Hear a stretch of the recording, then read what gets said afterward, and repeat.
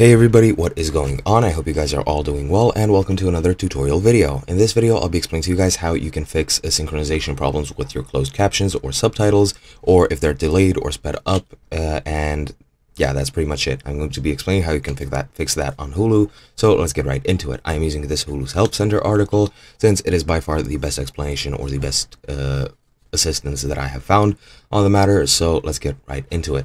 Now, as you can see here, you have a lot of different things, and I do recommend you check out this article if you're having any other problems. Some videos might be missing subtitles, your subtitles might be incorrect, out of sync, in a different language, or you can't enable, disable, or format them, can't change the language, etc., etc.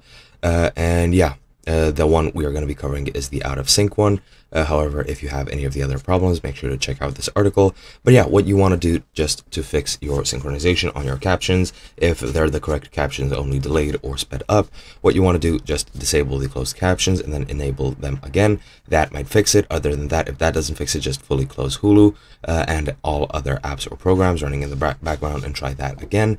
And then test a different video for comparison purposes. The subtitles themselves might be faulty. So that is another problem that might be caused.